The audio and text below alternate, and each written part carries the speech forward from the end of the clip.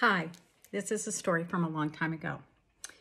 There's some point in our lives where we are able to start remembering the details of our life and where our memories kind of begin. For me, I have snatches of memories from before I turned 6, but in general, I have been able to remember things that happened in my life since I was about 6 years old. So this is a story, one of those early stories.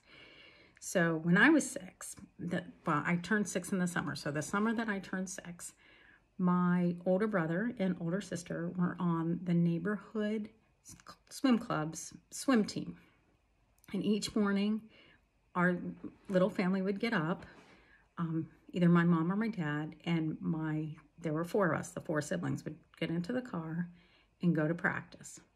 And it was nearby, like less than 5 minutes by car. And my younger sister, in general, my mom and I would just wait and watch practice. And it probably only lasted about an hour. So it was kind of no big deal. So later in the afternoon, almost every day, if it wasn't raining, my family would head to this neighborhood pool to spend the afternoon. It was so much fun. There was a pretty large baby pool, and the water there was like from ankle deep to knee deep, and it had this cool mural painted on the bottom of the pool. And then there was the main pool, which was a six lanes wide, 25 meters long, so maybe 20 feet wide by 25 meters long. And that's obviously where the swim team practice was and swim meets were.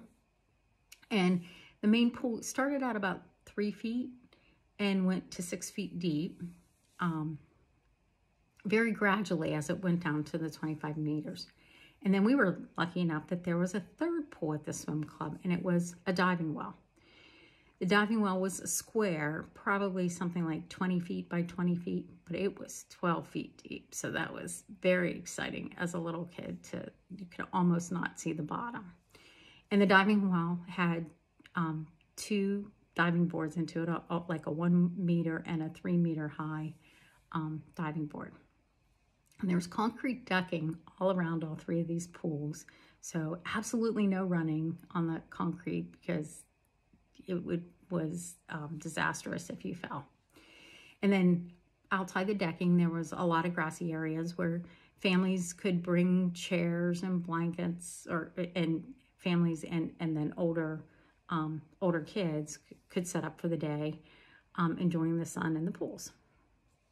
So partway through that summer, I decided that I wanted to join the swim team. I was done watching, I was going to jump in.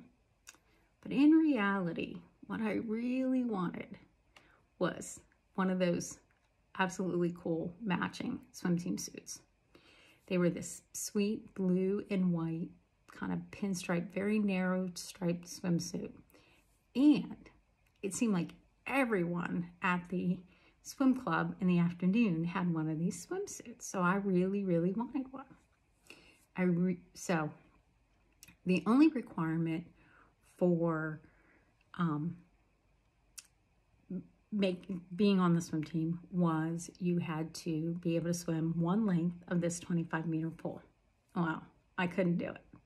So my parents decided, well, maybe if I had some swim lessons, I could build up to it because I could get partway there. So it was, the swim lessons would be 2 weeks. So kind of 10 lessons, 2 weeks of like, I think about a half an hour lesson. And it would happen after swim practice. So my brother and sister would get out, I would get in. I'm not really sure, maybe my younger sister also took lessons, can't really remember what she was doing. So after the first week of lessons, I had learned how to do the side breathing in the freestyle, but I still couldn't quite make the 25 meters.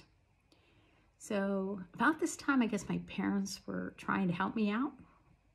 So that weekend, and maybe even near the end of the first week, like every day, one of my parents would take me into the water, kind of not to play. They'd say, oh, swim to mom. And she would keep moving. Oh, now swim back to where you could stand, because I could stand in the 3 feet, but I wasn't tall enough to stand anywhere else.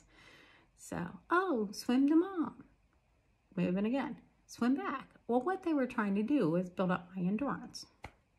So, the next week, swim lessons continued, and by the end of the 2 weeks, I could, in fact, swim the required 25 meters. So, I asked to join the swim team. So, what I didn't understand as a 6-year-old, really no concept of it, whatever, it was the end of July.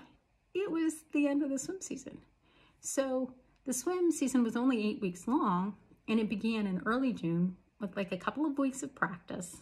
Then meets began somewhere around like June 20th for 5 weeks. And then there was a week of no meets that culminated in a championship meet on a Saturday at the very end of July or early August. Here it was the end of July, and I wanted to join the team. It was a bit of a dilemma that I wanted to join in this. It was maybe the last week of meets. But the lifeguard who was my swim lesson teacher, also helped coach the swim team. So she arranged for me to join the team for that solid week.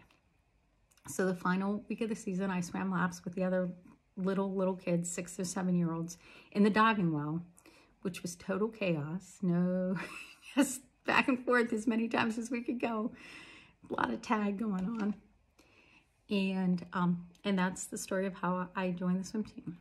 The downside is I was too late to get one of those cool swimsuits. So I would have to wait until the next year and many years after that to get a matching swimsuit with most of the other kids at the swim pool.